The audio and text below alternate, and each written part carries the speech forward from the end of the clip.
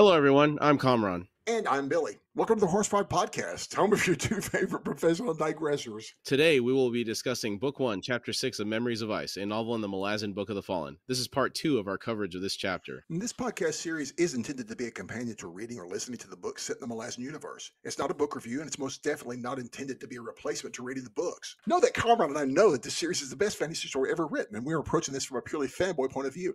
There'll be no literary critique. We'll be covering the events of the books in a linear fashion. There will be spoilers for those that haven't read the books. We'll try not to spoil anything prior to us covering that portion of the respective book. A quick warning, today's episode contains descriptions of extreme violence, and it is not recommended for children. Definitely. I will Yeah. second and third that.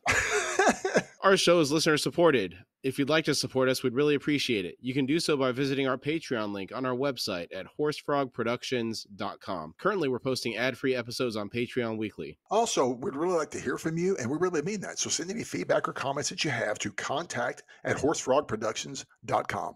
All right, Chapter 6, Part 2. We pick up the chapter with Gruntle and company the following day. As the day passed, the Bargas Range crept down from the north, from distant mountains to worn, humped-back hills. Hitan explained many of the hills were sacred sites, their summits displaying the inverted tree trunks that were the Bargas custom of anchoring spirits. While Gruntle had little interest in things religious, he admitted to some curiosity as to why the Bargas would bury trees upside down in hills. Hitan said, "Mortal souls are savage things. Many must be held down to keep them from ill wandering. Thus, the oaks are brought down from the north. The shouldermen carve magic into their trunks. The one to be buried is pinned beneath the tree. Spirits are drawn as well, as guardians, and other traps are placed along the edges of the dark circle. Even so, sometimes the souls escape, imprisoned by one of the traps, yet able to travel the land. Those who return to the clans where they once lived are quickly destroyed, so they have learned to stay away here in these lowlands. Sometimes, such a stick snare retains a loyalty to its mortal kin, and will send dreams to our shouldermen to tell us of danger." I wonder what kind of shenanigans these spirits got up to before these measures had to be put in place to prevent them from causing issues. Oh, dude, they're spirits, and I'm sure they get bored. So nothing but time on their, I was going to say nothing but time on their hands, but they're spirits. Mhm. For the ones that were bad, I'm assuming that they could be responsible for like madness and murder. Could you imagine the things they could do to folks? I mean, just torment them and, kind of be around the house poltergeist style and just torment them to such a way that who knows what they might have done.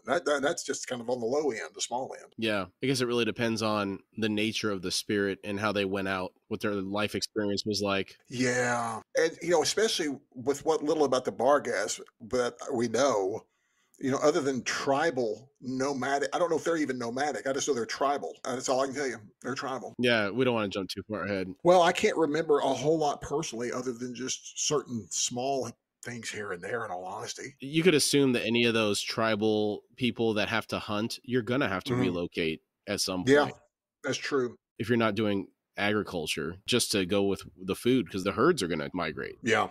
Man, let me just give a quick shout out here to the fact I love all of these varied tribal nomadic groups he has created here. They're all so distinct. I mean, very, very distinct. There's a lot of them too. Yeah. I'm always blown away by this. Like, golly, I love it, man. I'm just absolutely fascinated by these. I like the Bargas for some reason in particular. Which this brings me to my next point is I'm curious at the inspiration for this tradition. I tried to do some research on this to see historically, have there ever been any human tribes that did something like this? The most I could find was history of people hanging their Christmas trees upside down. Nothing about right. I saw a reference to trees buried upside down in relation to Bigfoot. I don't think that was an inspiration. So and that's what's so funny. I too tried a little bit. I love that you found the Christmas stuff. I don't know if you're aware of this. There's a lot of stuff that goes on that we have taken all these pagan things upon ourselves. I think we may have mentioned this once before. Our American Christmas tradition is basically comes from the Coca-Cola and Norman Rockwell. I mean, that's pretty much it. That's our tradition. It's not really tied to a lot of other things because we're such a melting pot culture. We were, back in the day, they wanted folks to kind of just be on their own. But for these guys, when I looked up like stick snares and things like this, of course, it pulls up drums, guys playing things with their sticks on snare drums. I'm like, come on, man. And I was like, tribal peoples, come on. I couldn't really get anywhere. When I think of stick snares, I think of the first season of True Detective and all those little things that guy kept making. Dude. Golly, that just threw me for a loop. That's great. That's a that's the only one I've really watched. I tried to watch the other second season, but couldn't get into it as much because man, McConaughey and Harrelson are just magnetic in that one, dude. That is one of the greatest seasons of television that's ever been produced. Agreed. I think I've watched it 3 times, and it's just as good every time. I want to watch it again. I'm trying to get the missus to watch it with me, but I can't get her interested. And she loves both these guys immensely. And for some reason, I can't sell it to her. It's because I'm enthusiastic about it, probably, I guess. I should be like, yeah, we could watch this. Yeah, man, maybe. Yeah, never mind. Part of it also is it harkens back to one of my favorite genres of movies is the old serial killer genre that you had, like The Bone Collector, Seven, yes. all these movies that came out in the 90s and I think early 2000s. You don't really see a ton of that anymore. No. Also, what's funny about that show in particular, it borders on something that is not usually inside of the real world. I didn't realize people considered that genre. I've heard cosmic horror thrown at that, like the Lovecraftian genre style of cosmic horror for that show. I'm having trouble seeing that. The idea, because of the fact, man, this is going to be a massive spoilers for folks that have not seen. If you've not seen this, I don't watch and keep current, folks. But if I've seen this and you haven't seen this, shame on you. This is like 10 years ago, didn't it? Yeah. So if I say something that spoils it here, I'm sorry. You've had your time. But the stuff, that ritualized stuff in there leaned that direction from the people. Okay. So that's what they were leaning at. It's like, okay, I get you. And apparently there's now ties with that in the 4th season, which, I'm intrigued, but can't be intrigued enough because I hear terrible things. And I hear awful and great things about the 4th season. The 3rd season was actually pretty good. The 2nd season was weak. Okay. That 4th one with like Fonda, Bridget Fonda, I love the setting. I'm always intrigued by I think it's 30 Not Days Bridget of Night Fonda, style. it's Jodie Foster. Oh, Jodie Foster. Yeah. I didn't pick up the Lovecraftian aspect of it because I think immediately when I thought of any type of rituals like that, I think of that place in California that Alex Jones is always talking about, Bohemian Grove or whatever. I don't know I haven't heard this. I don't want to get too far down this road. Okay. There's enough information out there on the internet. There's a theory out there. I don't know how valid it is about rich people, powerful people going out there and doing rituals. I don't know if there's any validity to it. I don't mean right on like, hey, can you go rich people? I'm just like, okay, right on, like, wow, okay, far out, like in a really weird sense. Like, yeah, moving along. Moving along, please. Gruntle said, a stick snare, you called it. What does that mean? Hitan shrugged and replied, you may well see for yourself. Gruntle asked, was it one of these stick snares that sent the dreams of demons? Hitan said, yes, and other spirits besides, that so many sought to reach us. Gruntle thought, added veracity to the threat. I understand. He looked ahead and wondered what was out there. Stani rode 50 paces ahead. At the moment, Gruntle could not see her, as the trail leaned round a boulder-studded hill and vanished from sight 30 paces on. She had a frustrating knack for ignoring his orders. He'd wanted her to remain in sight at all times. The 2 Bargas brothers ranged to the sides, flanking the carriage from a distance that varied with the demands of the ground they covered. They heard a shout from Kafal at the same moment Stani reappeared. The slow canter at which she approached eased Gruntle's nerves somewhat, though it was clear that both she and Kafal had spotted something ahead. He glanced over to see Kafal now crouched low, his attention fixed on something further up the trail, but he had not drawn his weapons. Stani reined in, her expression closed. She said, Boschelane's carriage ahead. It's been damaged. There's been a fight of some kind. Messy. Gruntle asked, see anyone still standing? Stani said no, just the oxen, looking placid enough. No bodies either. Hitan faced her brother on the hill and caught his eye. She made a half-dozen hand gestures, and, drawing forth a lance, Kafal padded forward, dropping down from view. Gruntle sighed, then said, all right, weapons out. Let's go for a look. From the driver's bench, Harlow asked, want me to keep back? Gruntle said, no. Rounding the hill, they saw that the trail opened out again, the land flattening on both sides. 40 paces on was Boschelane and Corball Broach's massive carriage. On its side, the rear spoke torn entirely off and lying shattered nearby. The 4 oxen stood a few paces away, grazing on the prairie grasses. Swaths of burned ground stretched out from the carriage, the air reeking of sorcery. A low mound just beyond had been blasted open, the inverted tree it had contained torn up and shattered as if it had been struck by lightning. Smoke still drifted from the gaping pit where the burial chamber had once been. Kafal was even now cautiously approaching it, his left hand scribing warding gestures in the air, the lance poised for a cast in his right. Natak jogged up, a two-handed axe in his grip. He halted at Hitan's side and growled, "Something is loose." Hitan nodded and said, "And still close. Flank your brother." He padded off. Gruntle strode up to her and said, "That barrow. You're saying a spirit or ghosts broken free?"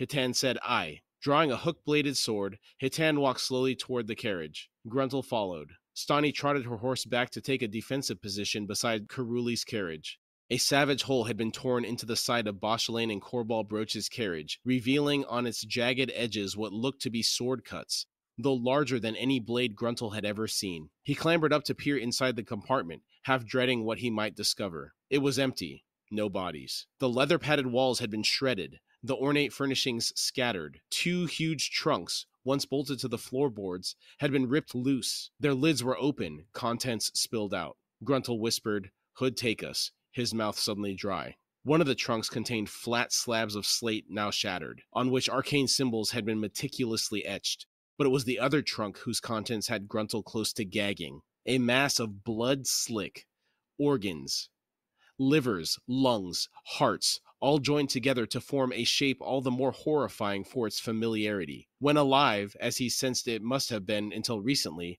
it had been human-shaped, though no more than knee-high, when perched on its boneless, pod-like appendages. Eyeless and, as far as Gruntle could see, in the compartment's gloom, devoid of anything resembling a brain, the now-dead creature still leaked thin, watery blood. Wow. Just in time for a nice, horrific Halloween story. Right? What the heck is he creating with this monstrosity?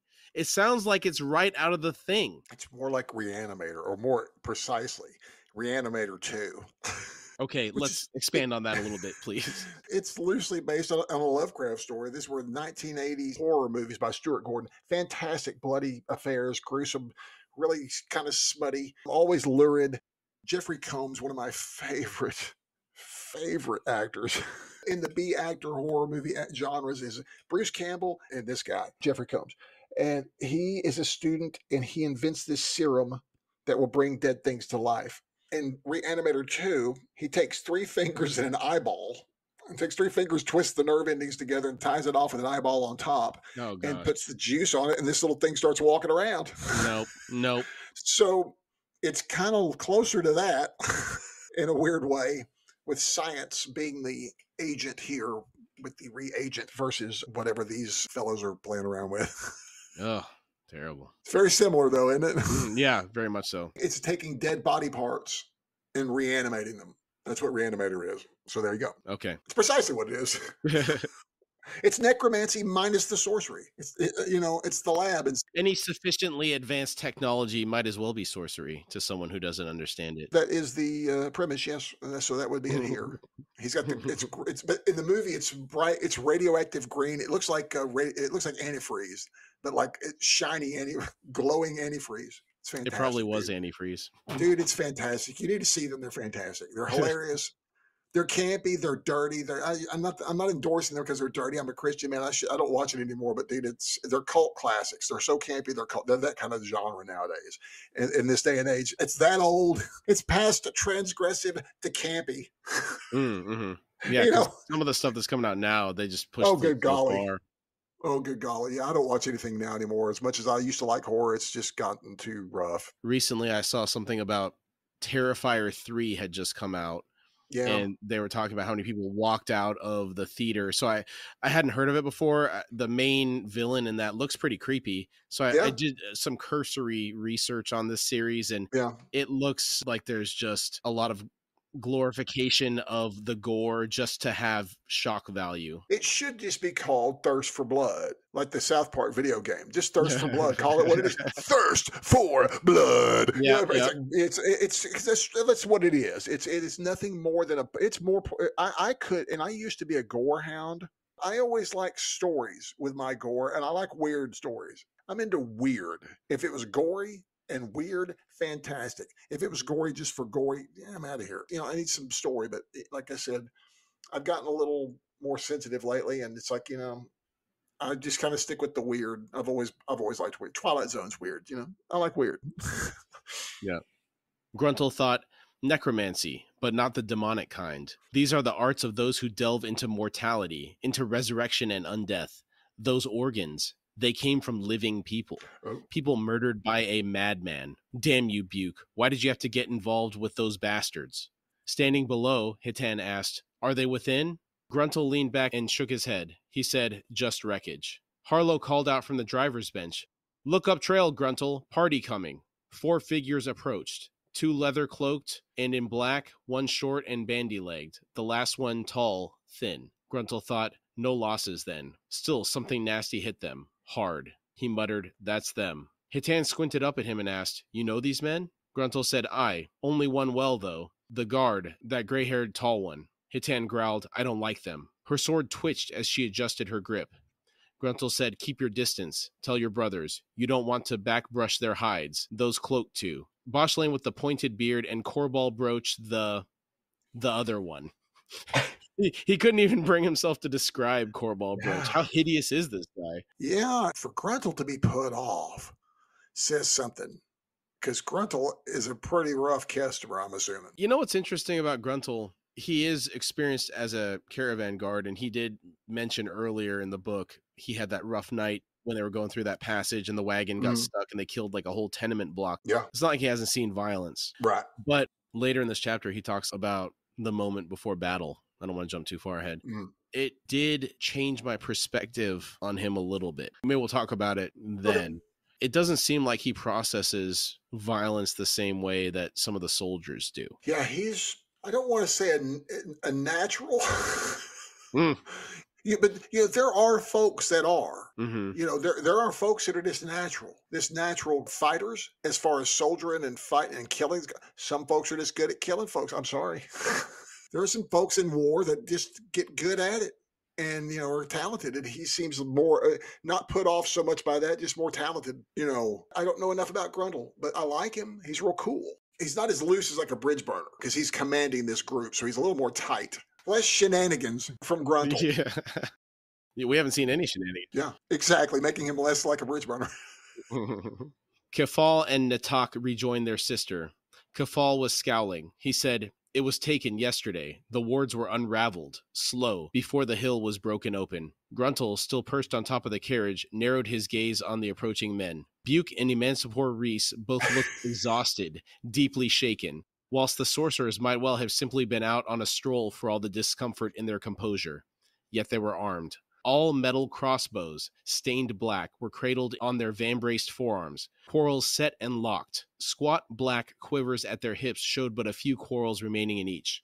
Climbing down from the carriage, Gruntle strode to meet them. Boshlane gave Gruntle a faint smile and said, well met, Captain. Fortunate for you that we made better time since the river. Since Saltoan, our peregrination has been anything but peaceful. I've never heard that word before. You have not. I had not until him, and I've now come to use this term thanks to the masterful Mr. Erikson. There was one fellow that always walks off way too much in our store, and I said something about this. One of my friends who's pretty well read at work said something. I said he's on his usual peregrinations, and oh my word, she just about fell over backwards, and it's just become kind of a term between her and I about this one guy. So it's come back into use between she and I. That's funny. I don't think I've ever seen this used in another text that I've read. Yeah. Gruntle said, so I've gathered, sir.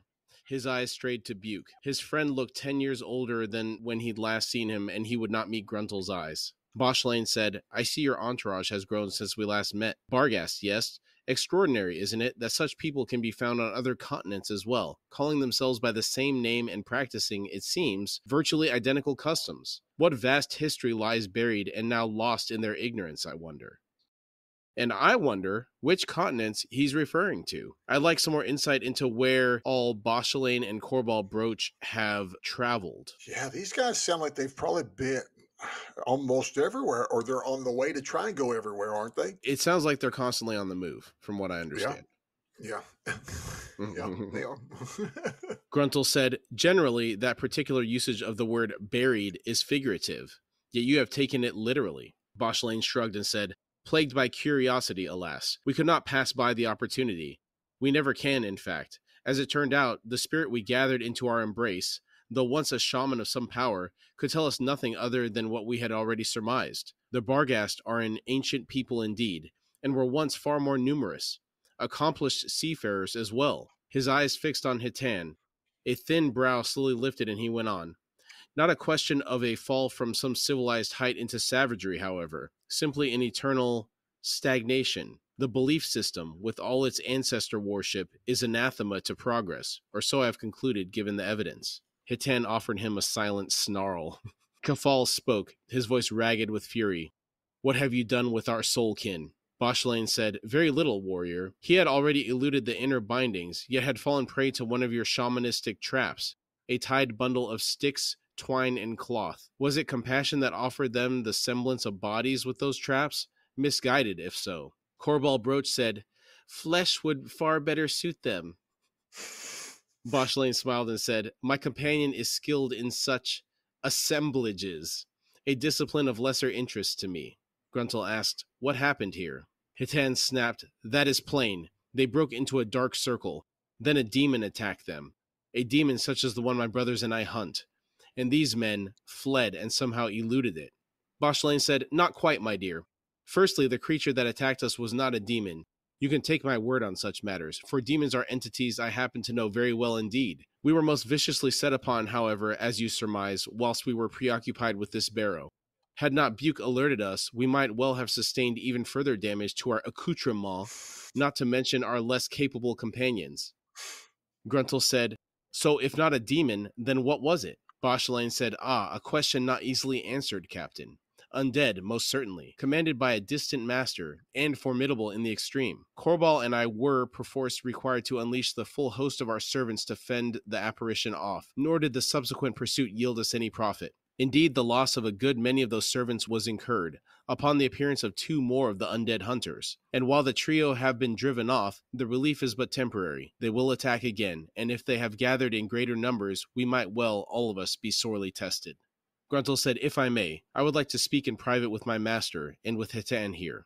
Boshlain tilted his head and said, by all means, come, Korbal and companions, let us survey the full damage to our hapless carriage. Taking Hitan's arm, Gruntle led her to where Harlow and Stani waited beside Caruli's carriage. Kafal and Natak followed. Hitan hissed, they have enslaved our soulkin. I will kill them. Kill them all! Gruntle snapped, and die before you close a single step. Those are sorcerers, Hitan. Worse, they're necromancers. Korbal practices the art of the undead. Boshlain's is demonic summoning. The 2 sides of the skull-faced coin. Hood cursed and foul, and deadly. Do you understand me? Don't even think of trying them. Caruli's voice emerged from the carriage. Even more poignantly, my friends, very soon, I fear, we will have need of those terrible men and their formidable powers. Gruntle turned with a scowl. The door's window shutter had been opened to a thin slit. Gruntle asked, what are these undead hunters, master? Do you know? There was a long pause before Caruli responded. I have suspicions. In any case, they are spinning threads of power across this land, like a web, from which they can sense any tremor. We cannot pass undetected. Stani snapped, then let us turn round, now, before it's too late. Caruli replied, but it already is. These undead servants continue to cross the river from the Southlands, all in service to the Panyan Seer. They range ever closer to Saltoan. Indeed, I believe there are now more of them behind us than between here and Kapustan. Gruntle thought, hood damned convenient, Master Caruli. Caruli continued, we must fashion a temporary alliance with these necromancers until we reach Kapustan. Gruntle said, well, they certainly view it as an obvious course to take. Caruli said, they are practical men, for all their other faults. Hitan snarled, the Barghast will not travel with them. Gruntle sighed and said, I don't think we have any choice, and that includes you and your brothers, Hitan. What's the point of finding these undead hunters only to have them tear you to pieces?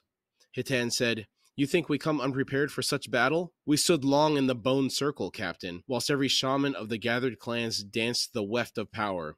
Long in the bone circle. Kafal growled, 3 days and 3 nights. Gruntle thought, no wonder she damn near ripped my chest open last night. Caruli spoke. It may prove insufficient should your efforts draw the full attention of the Panyan Seer. Captain, how many days of travel before we reach Kapustan? Gruntle thought, you know as well as I. He said, 4, master. Karuli said, surely, Hitan, you and your brothers can achieve a certain stoicism for such a brief length of time? We well understand your outrage. The desecration of your sacred ancestors is an insult not easily accommodated. But do not your own kind bow to a certain pragmatism in this regard as well? The inscribed wards, the stick snares? Consider this an extension of such necessity. Hitan spat and turned away. After a moment she said, it is as you say, necessary. Very well. Gruntle returned to Boschlane and the others. The 2 sorcerers were crouched down with the shattered axle between them. The stench of melted iron wafted up. Wagon repair, Warren. Nice. Who would have thought such a thing existed? Boschlane murmured, our repairs, Captain, will not take long. Gruntle said, good. You said there's 3 of these creatures out there. How far away? Boschlane said, our small shaman friend keeps pace with the hunters. Less than a league, and I assure you, they can, if they so will it, cover the distance in a matter of a few hundred heartbeats. We will have little warning, but enough to muster a defense, I believe. Gruntle asked, why are you traveling to Kapustan? Boschlane glanced up, an eyebrow lifting. He said, no particular reason. By nature, we wander. Upon arriving on the west coast of this continent, we set our sights eastward. Kapustan is as far as we can travel east, yes?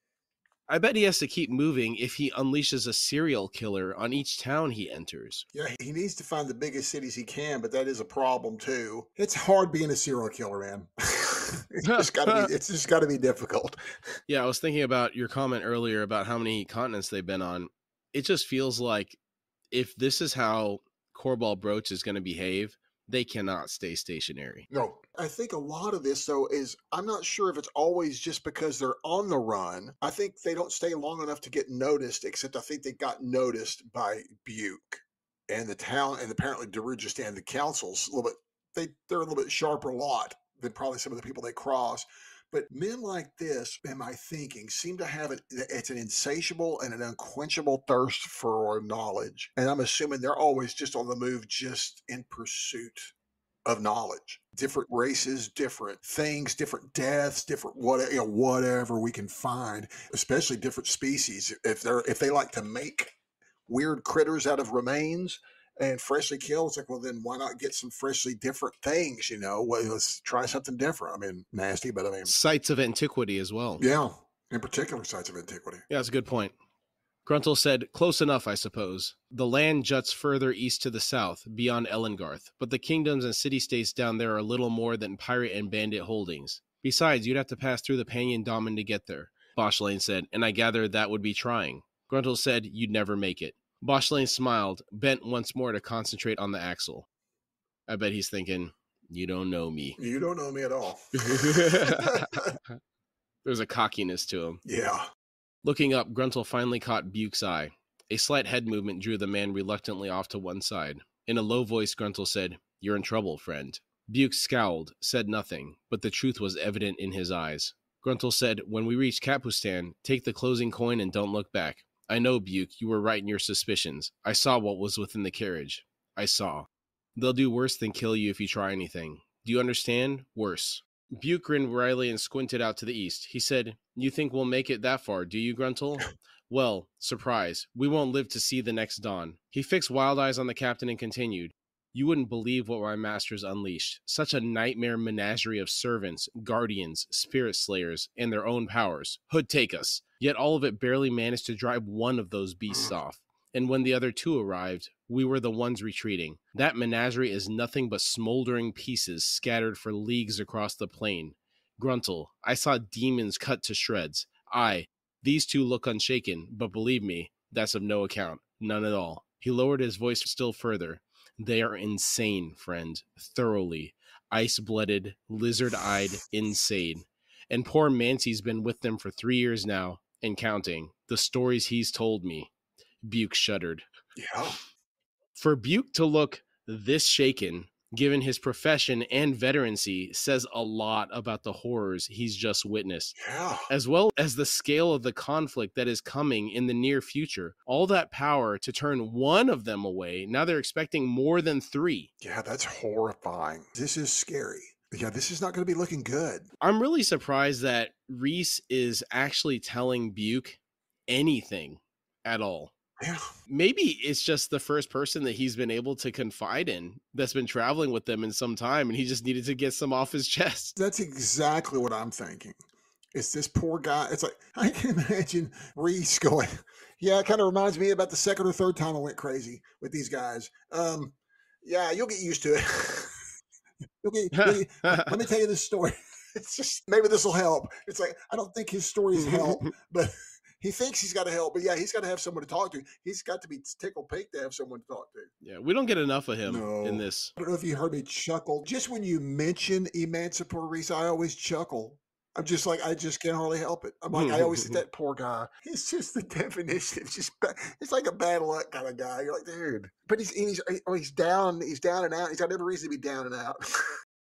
Gruntle asked, Mancy? Oh, Emancipor Reese. Where's the cat, by the way? Buke barked a laugh and said, ran off, just like all our horses. And we had an even dozen of them after those stupid bandits attacked us. Ran off, once I'd done prying its claws from Mancy's back, which was where it jumped when all the warrens broke loose. Imagine that. Oh. All that noise, the cat just jumps on your shoulder and digs in. And I am familiar. You are, as a cat owner, are familiar with the flesh-rending power of a house cat. It's like, oh, good gracious. Yeah.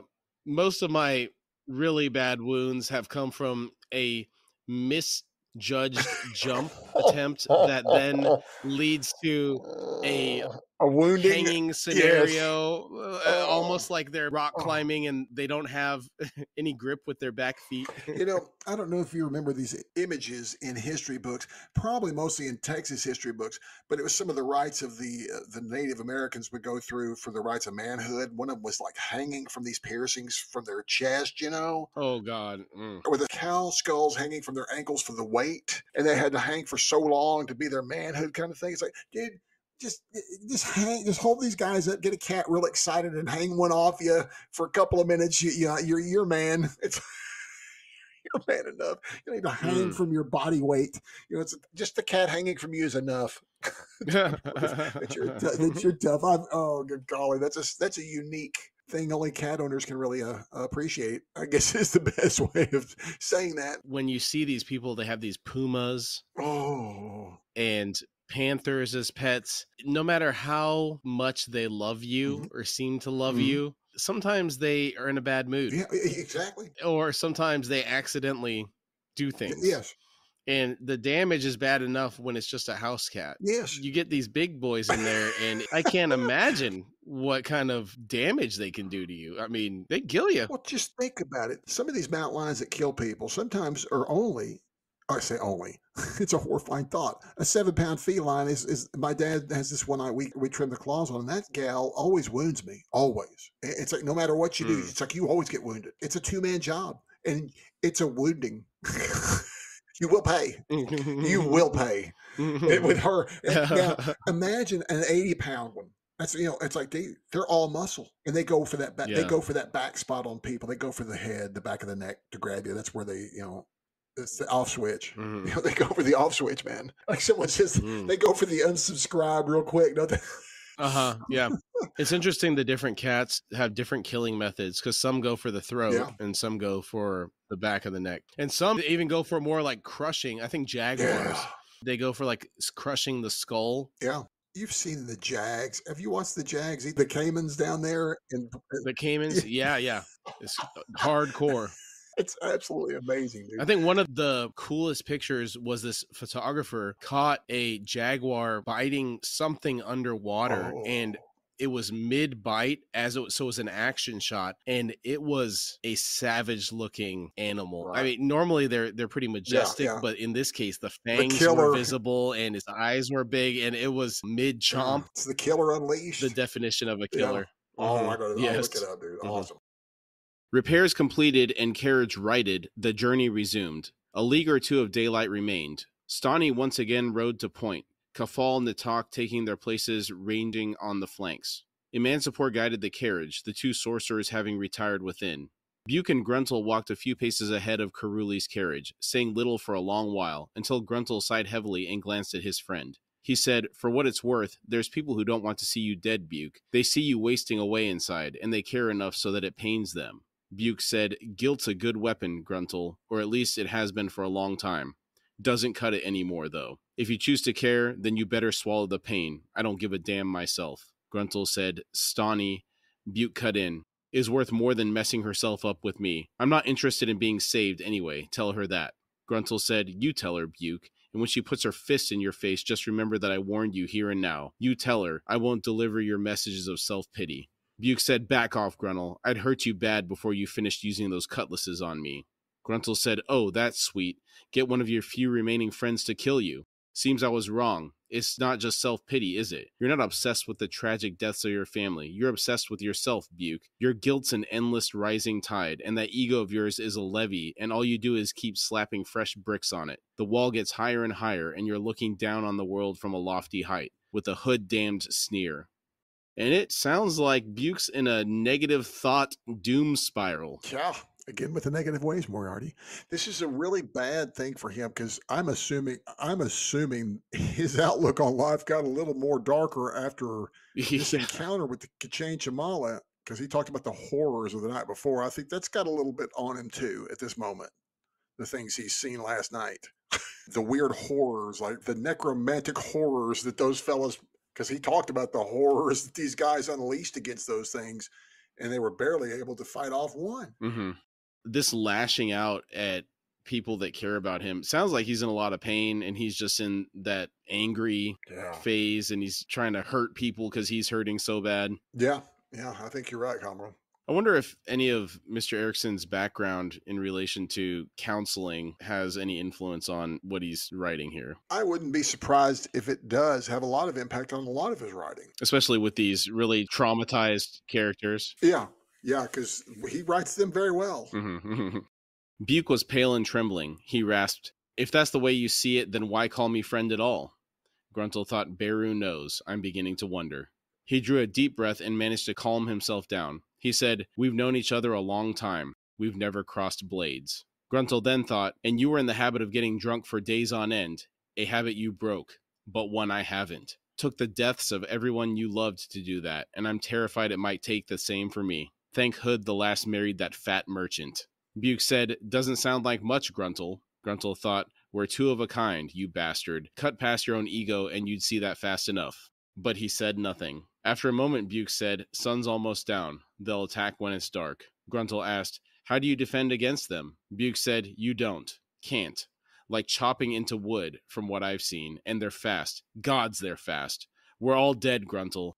Boschlane and Corball Broach ain't got much left. Did you see them sweat mending the carriage? They're wrung dry, those two. I think that, again, what he just said here could kind of throw a little light on how Buke is feeling so down because of what happened. He just kind of summed it up right there, too. He just thinks it's pointless and they're all going to die. Yeah, this is it. Mm-hmm. This is it. We're done. Gruntle said, Karuli is a mage as well. Well, more likely a priest. Buke said, let's hope his gods cocked an eye on us then. Gruntle thought, and what are the chances of that? At sunset, they made camp. Stani guided the horses and oxen into a makeshift rope-lined crawl to one side of the carriages, a position that would give them a chance to flee inland if it came to that. A kind of resignation descended within the growing gloom as a meal was prepared over a small fire, Harlow electing himself cook. Neither Karuli nor the two sorcerers emerged from their respective carriages to join the small group. Darkness closed in, the scatter of stars overhead sharpening. With the supper done, Hitan rose and said, Harlow, come with me now, quickly. Harlow asked, my lady? Gruntle sprayed a mouthful of wine. Choking, coughing, with Stani pounding on his back, it was a while before he managed to recover. Through watering eyes, he grinned at Harlow and said, you heard the lady. He watched his friend's eyes slowly grow wide. Impatient, Hitan stepped forward and gripped Harlow by one arm. She pulled him to his feet, then dragged him out into the darkness. Staring after them, Stani frowned and asked, what's all that about? Not a single man spoke up.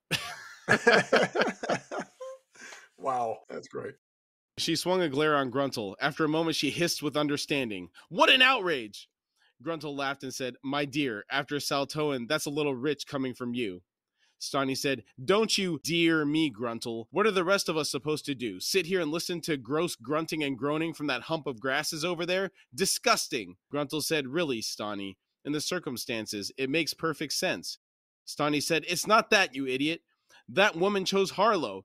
Gods, I'm going to be sick. Harlow, Look around this fire. There's you, and let's face it, a certain type of uncultured, trashy woman couldn't resist you. And Buke, tall and weathered, with a tortured soul surely worth a snake fighter 3. But Harlow, that tangle-haired ape? Gruntle murmured, he's got big hands. So Hitan observed last night. Stani stared, then leaned forward. She said, she had you last night, didn't she? That loose, grease-smeared savage had you. I can see the truth in your smug face, Gruntle, so don't deny it. Gruntle said, well, you just heard her. How could any warm-blooded man resist? Stani snapped, fine then. Buke, on your feet, damn you. Buke flinched back and said, no, I couldn't. No, I'm sorry, Stani. Snarling, she whirled on the two silent Barghast. Cathal smiled and said, choose Nitak. He's yet... Stani gestured, fine! Nitak rose unsteadily. I'm trying to understand what's driving Stani here in this situation. It seems rather petty, all things considered. I know, she's exceptionally petty, isn't she? And I didn't remember this pettiness from previous reads. I'm hoping that she'll drop this attitude sometime in the future, but to me, it's kind of obvious. I'm assuming that she's just in love with Harlow. If she's going to be that mad about it. So it's one of those, she treats him like crap because she likes him type scenarios? Is that what you're saying? Yeah, I think so. Huh. I really think so, especially because she's always on about Harlow. She can't stop talking about it. She's mad, and this really makes her more angry than anything else.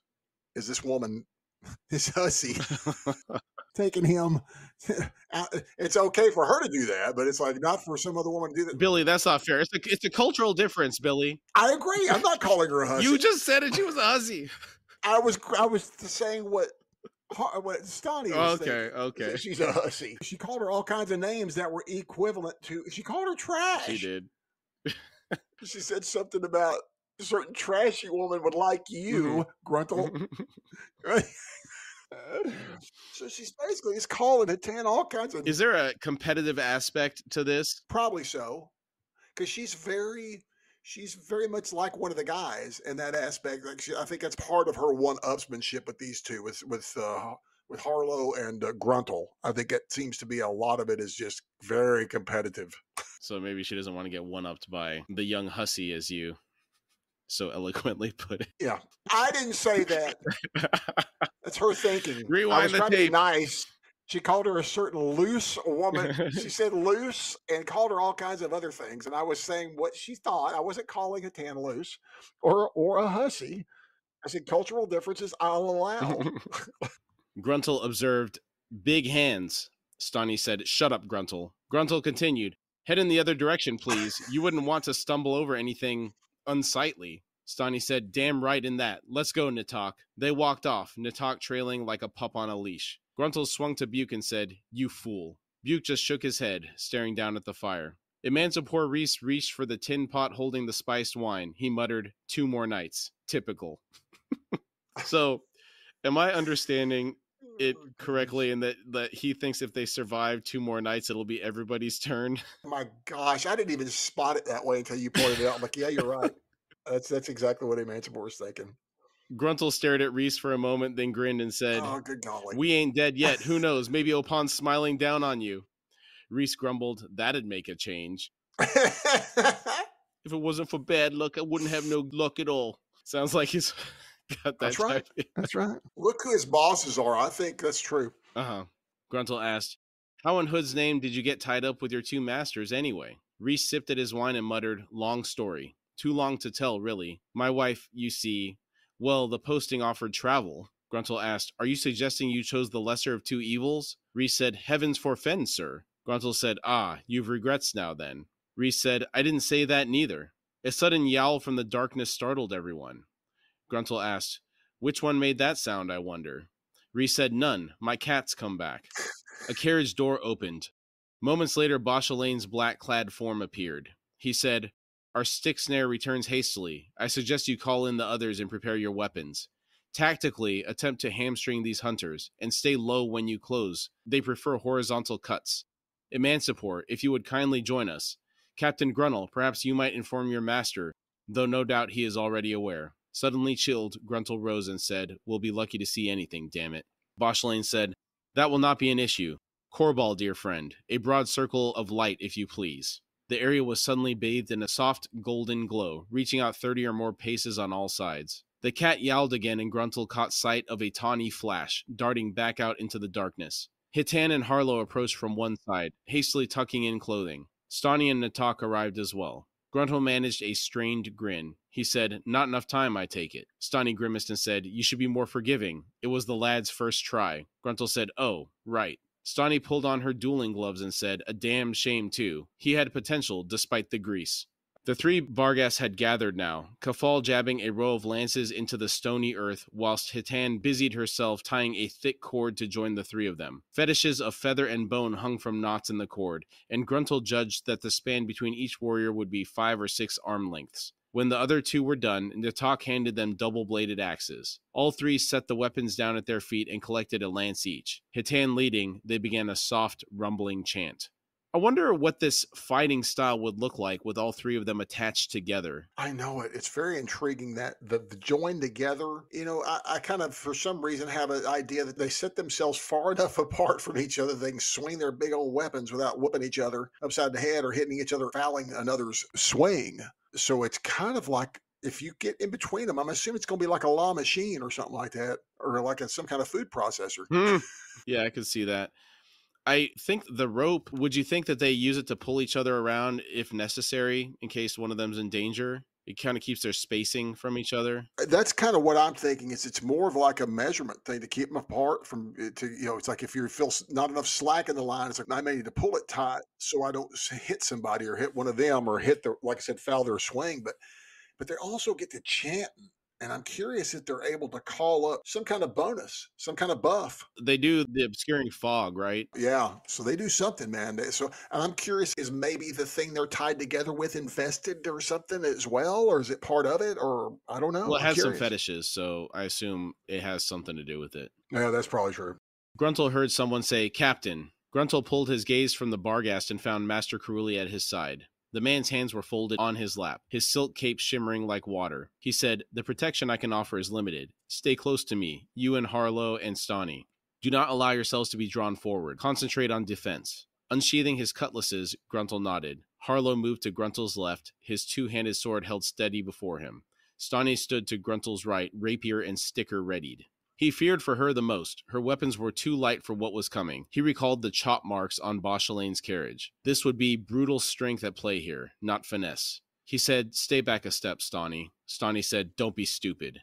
Gruntle said, "I'm not talking chivalry, Stani. Poking wire-thin holes won't hurt an undead." Stani said, "We'll just see, won't we?" Gruntle said, "Stay close to the master. Guard him. That's an order, Stani." She growled, "I hear you." Gruntle faced Caruli again and asked, "Sir, who is your god? If you call upon him or her, what should we expect?" Caruli frowned slightly and said, "Expect? I'm afraid I have no idea, Captain.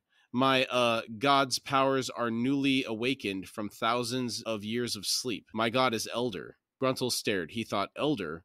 Weren't the Elder gods abandoned because of their ferocity? What might be unleashed here? Queen of Dreams, defend us. He watched as Caruli drew forth a thin-bladed dagger and cut deep into his left palm. Blood dripped into the grass at his feet. The air suddenly smelled like a slaughterhouse. And that's interesting to me. I wonder how many priests of the elder gods had to give blood to cast their spells. I'm assuming every ritual attempted to the elders would require some blood, whether some animal or their own. If you don't have a sacrifice to offer, you probably offered your own. Okay. That's just my guess. That sounds about right.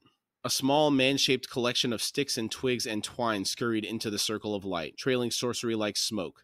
Gruntle thought, the stick-snared shaman. Gruntle felt the earth shuddering to fast-approaching steps, a low, relentless drumming like war horses. He thought, no, more like giants. Upright. 5 pairs, maybe more. They were coming from the east. Ghostly shapes loomed into sight, then faded again. The tremors in the earth slowed, scattered, as the creatures spread out. The Barghast chant ended abruptly. Gruntle glanced in their direction. The 3 warriors faced east, lances ready. Coils of fog rose around their legs, thickening. In moments, Hitan and her brothers would be completely enveloped. Silence. The familiar leather-bound grips of the heavy cutlasses felt slick in Gruntle's hands. He could feel the thud of his heart in his chest. Sweat gathered, dripped from his chin and lips. He strained to see into the darkness beyond the sphere of light. Nothing. He thought, the soldier's moment, now, before the battle begins. Who would choose such a life? You stand with others, all facing the same threat, all feeling so very alone. In the cold embrace of fear, that sense that all that you are might end in moments. Gods, I've no envy for a soldier's life. Earlier in the chapter, we were discussing Gruntle's view on killing and being a soldier versus being a sellsword. And this is the statement that I was thinking of, where we get a little bit more insight into his philosophy around this activity. Now, technically speaking, I don't really see much of a difference between this and that example that he gave where they got their wagon trapped and they had to kill all those people that were coming onto them. Maybe it's specifically in that scenario, you weren't really waiting, knowing you were facing death. There was a large unknown, but it was kind of reactionary. It just kind of happens because you got stuck and then people start coming down on you like vultures. In this case, maybe the issue for him is when you know the battle's happening, whether it's the other army or whatever you're about to face, and you have to sit there and wait for it, not knowing what's going to happen to you. It is a different thing. Normally, Gruntle is a kind of, he hires out his bodyguards and whatnot. So they're hired differently. They're not going in to face heavy odds against them or even large numbers of things. So I think this does trigger an old war type. Like you said, anyone that's faced a charge, I guess, is a soldier in a certain extent. When you're in like this, I don't really know what to make of that myself, Kamraun, what the soldier's life versus a sellsword's life is. So aside from this moment where you don't know what's going to happen in the battle ahead, the other difference I was thinking of is the ideology behind the soldier versus the sellsword. Because that's true. When you sign up for the military, presumably you have some type of loyalty to the country that you're defending, unless you were press ganged into it or something like that. Right. In the case of a mercenary, it's a really short-lived loyalty because it's really just the money. At any point, you could just leave, and then the only thing you lose is your reputation. That's the thing here, but mercenaries are an interesting thing. And I'll talk more about this next chapter, I think, as we talk about some mercenaries, as a matter of fact. Okay, yeah, good. Flat, wide, fang-bristling faces, sickly pale like snake bellies, emerged from the darkness. Eyes empty pits. The heads seemed to hover for a moment, as if suspended, at a height twice that of a man. Wow. Huge, black-pocked iron swords slid into the light. The blades were fused to the creature's wrists. No hands were visible, and Gruntle knew that a single blow from one of those swords could cut through a man's thigh effortlessly. Reptilian, striding on hind legs like giant wingless birds and leaning forward with the counterweight of long, tapering tails, the undead apparitions wore strangely modeled armor across the shoulders, on the chest to either side of the jutting sternum, and high on the hips. Skullcap helmets, low and long, protected head and nape, with sweeping cheek guards meeting over the snout to join and bend sharply to form a bridge guard. At Gruntle's side, Karuli hissed, "Kachain Chimau. Kael hunters, these ones. Firstborn of every brood. The matron's own children. Fading memories even to the elder gods, this knowledge. Now in my heart, I feel dismay." We finally get a description of the Kachain Chimau. To me, very dinosaur-like. I always pictured their heads as something closer to the shape of a Komodo dragon, body about the size of an Allosaurus. How about you? You know, for some reason, I feel very much like they're very similar to aliens from the alien film genre to some extent, except they had a more dinosaur vibe to them, except now that I think about it, I didn't realize that I forget that they're that tall. And they're so big. And they're fast. That's also very dismaying thing about these fellas is they say that they're on you in a matter of like 5 heartbeats, from like a quarter of a mile away. That's fast. Yeah. This is a really scary thing. That's why I love these guys. This is such a core memory here for me. This attack in particular. Any attack from these guys is very memorable for me. It's just, they stand out, man. The blades and the armor are so cool. I can't help but notice how alien these things are in comparison to all of the other inimical forces that we've come across in the books thus far. Agreed. It's not your typical generic. So much of fantasy has types of peoples, and we've been introduced just types of peoples here. But everything we've seen so far seems to have some kind of universal fantasy equivalent we can kind of point to. But the Kachain Chimala, they're totally different. Is this kind of like an Alien / Jurassic Park shout out here? And by the way, did you see that clip I sent you from Covenant? Yeah, I did. So that was the ambush attack in Alien Covenant, the movie. I always think that makes me think of that, even though those things are smaller. But It's really horrific. The high grasses, they're out there. You hear them coming. You hear the drumming of feet on the ground, and they're coming in fast too. And it's nasty. Yeah, the footsteps thumping on the ground, very Jurassic Park-esque. Absolutely. Yeah. And I guess, what was it? The velociraptors were but they're tiny compared to these fellows. Right. But they got the speed of a velociraptor, though. Yeah, well, the T-Rex was running 30, 40 miles an hour when it was chasing the Jeep. That's true. I guess it took a while in the movie for it to get up to that speed, whereas these seem to be lightning fast regardless. Yeah, it seems like they're at top speed when they take off. It's like they're the speedsters of the bunch, you know? It's like, boom, we're gone. Gruntle growled, "What in Hood's name are they waiting for?" Caruli said, "Uneasy, the swirling cloud that is Barghast sorcery, and unknown to their master." Disbelieving, Gruntle asked, "The Panyan Seer commands these?" The 5 hunters attacked. Heads darting forward, blades rising, they were a blur. 3 struck for the Barghast, plunging towards that thick, twisting fog. The other 2 charged Boshlane and Corball Broach. Moments before reaching the cloud, 3 lances flashed out, all striking the lead hunter. Sorcery ripped through the beast's withered, lifeless flesh with a sound like spikes driven into, then through, tree trunks. Dark gray muscle tissue, bronze-hued bone, and swaths of burning hide flew in all directions. The hunter's head wobbled atop a shattered neck. The Kachane Chamal staggered, then collapsed, even as his 2 kin swept round it and vanished into the sorcerer's cloud. Iron on iron rang explosively from within. Apparently, you just take them out like zombies. Yeah. That was an incredibly effective attack from the Barghast. Dude, that was a great attack from them. You can't see what's in the fog, but they can see out of the fog, it seems like. That's cool. And then on top of it, they apparently got a heck of a throwing arm. Because remember, I think they talked about them being hard to even pierce their skin, I think, when they mentioned them being attacked in the previous. They said they couldn't even do nothing to them. So this is very impressive. Before Boshlane and Corball Broach, the other 2 hunters were engulfed in roiling black waves of sorcery before they had taken 2 strides. The magic lacerated their bodies, splashed rotting, acidic stains that devoured their hides. The beasts drove through without pause, to be met by the 2 mages, both wearing ankle-length coats of black chain, both wielding hand-and-a-half swords that trailed streamers of smoke. What a visual all that sorcery would be. Yeah. You don't really see black waves of sorcery very often. That would be awful to see, the black wave and that rotting acidic stain. That would be nasty watching it just like eat into those things. Harlow suddenly screamed, "Where behind us?"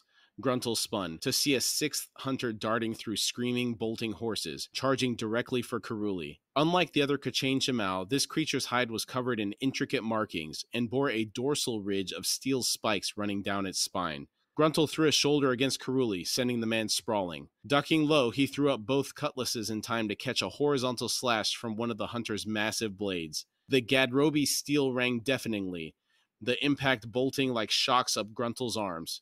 Gruntle heard more than felt his left wrist snap, the broken ends of the bones grinding and twisting impossibly before suddenly senseless hands released the cutlasses, wheeling, spinning away.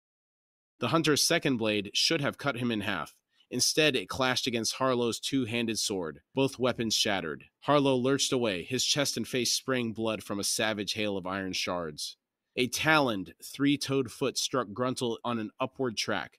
Grunting, Gruntle was thrown into the air. Pain exploded in his skull as he collided with the hunter's jaw, snapping the creature's head up with a bone-breaking crunching sound. Stunned, the breath driven from his lungs, Gruntle fell to the ground in a heap. An enormous weight pinned him, talons puncturing armor to pierce flesh. The 3 toes clenched around his chest, snapping bones, and he felt himself dragged forward. The scales of his armor clicked and clattered, dropping away as he was pulled along through dust and gravel. Twisted buckles and clasps dug into the earth. Blind, limbs flopping, Gruntle felt the talons digging ever deeper. He coughed and his mouth filled with frothy blood. The world darkened.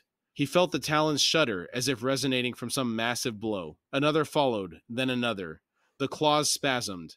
Then he was lifted into the air again, sent flying, striking the ground, rolling, crashing up against the shattered spokes of a carriage wheel. He felt himself dying, knew himself dying. He forced his eyes open, desperate for one last look upon the world. Something, anything to drive away this overwhelming sense of confused sadness. He thought, could it not have been sudden, instant? Why this lingering, bemused draining away? Gods, even the pain is gone. Why not awareness itself? Why torture me with the knowing of what I am about to surrender? Someone was shrieking, the sound one of dying, and Gruntle understood it at once. He thought, oh yes, scream your defiance, your terror, and your rage. Scream at that web even as it closes about you. Waves of sound out into the mortal world one last time. The shrieks fell away, and now there was silence, save for the stuttering heart in Gruntel's chest. He knew his eyes were open, yet he could see nothing. Either Korbal Broach's spell of light had failed, or Gruntel had found his own darkness. Stumbling, that heart, slowing, fading like a pale horse riding away down a road. Farther, fainter, fainter. Man, he really got messed up. How could any human stand against these things? You really don't. I mean, humans are not equipped to face dinosaurs with swords. So, I mean, dude, I don't know what you do. Yeah, it's crazy. What a way to end the chapter. Yeah. And thus the chapter ends. Wow. Dude, not Gruntel. I love Gruntel. He better be all right. But how do you be all right like that, man? I don't see how. I don't see how. Legitimately. The damage that he took. Yeah. The fact that he was able to even parry, to block it. I mean, it did break his wrist. Just the force of that thing broke him, hit him so hard. I can't imagine. It's like the mortal race stands no chance against these fellows. No. If there was an army of 10,000 of these things, it's over. Yeah. It's over. I would think so. For standout moments, the Barghast practice of burying trees upside down to pin the troublesome spirits in place. I thought that was really interesting. I love that idea. I love everything he's creating. I think that's where Memories of Ice really starts growing with me so much, especially as I go looking on our reread of this. How much the first two books are amazing, but something about 3, the past chapter before this and this, have just been so full of just all core, and it's just like wild. It's kind of similar to what we've seen before, but at the same time, nothing similar at all. It's like he just keeps one-upping himself. It's like, how? I'm just blown away by it, man. The master of escalation. Yeah, absolutely. Seeing the aftermath of the attack on Bauchelane and Korbal Broach's carriage, specifically that nasty creation that was contained in one of the trunks within the carriage. That's nasty. That's really nasty. And the other thing is, like, it's almost like Korbal Broach, when he mentioned something about the stick snare, like he was almost wanting to make a body for the stick snare. Like, I'm like, no, thank you. Yeah. It's like, no, thank you. Yeah. Flesh is a better vessel. Yeah. Yeah. I was like, no, thank you. I enjoyed the introduction of the wagon repair warren. That was good to see. What would a war or a fight between the boat repair warren and the wagon repair warren entail? Oh boy. It would be like some type of Snap-on versus Matco Tools type of standoff or something. Would they both be using nails, though? Would it be like the Hellraiser universe where it's a lot of nails and chains everywhere? Axles, masts, wheels, yes. Rudders, oars. That would be dull. Harlow finally getting lucky before this unfortunate battle. Yeah, it sounds like his demise and even Gruntel's demise, from what I can see. We don't know how many people survived that battle. It did not sound good. It did not sound good at all. And the build-up to that battle was very tense. Dude, masterful and funny. It's tense and some humor in there to really punctuate it. Great stuff. Yeah. And then finally, seeing what a Kachan Chamal looks like, seeing their strength and ferocity in battle, amazing. Truly horrific. It is horrific. And that was only a handful. Are there more? Is there an army of them? This is not a pleasant thought. As we just discussed a second ago, it's like an army of these things would take out we don't know. I'm assuming we'll find out. Yeah. It's scary. Yeah. It's a scary escalation, definitely. It's an escalation. Not enough to warrant an escalation alert. This is not a absolute level of escalation, but on this continent, in this battlefield with the Panyan Daman that's about to come, it's an escalation there in the forces that are involved. Yes. If these are in their forces, this is a order of magnitude higher. If these guys sound even scarier than demons, they fought demons. Didn't even really give them much troubles. It didn't sound like. It sounded like Bauchelane and Korbal Broach unleashed some demons as well, and it sounded like these guys just waded right through them. Right. All right, Billy, great job tonight. Hey, great episode, man. Great job, too. You got any final thoughts before we drop off here? Oh, I do. I got a little bit of this. Wow, dude, the Kachan Chamal reveal, dude. I've been waiting 3 books to talk about these guys, and we still don't have much to say. Except wow. It's just wow. And as Memories of Ice does its escalation thing, I love how the series just got up the level. And this is going to be a nasty war, man. Really nasty war. So great job tonight, brother. Great job. Yeah, thank you. All right, thanks, everybody. We'll see you next week. We'll see y'all next week. We thank you all for joining us today. Again, we really like to thank you for taking the time to be with us, and we've had a really great time talking about the topic today. If you would like to support our show, you can find us at HorseFrogProductions.com, where you can find our Patreon link. Depending on the platform you're listening from, it may also be in the episode description. And if you'd like to contact us through email, it's at contact@horsefrogproductions.com.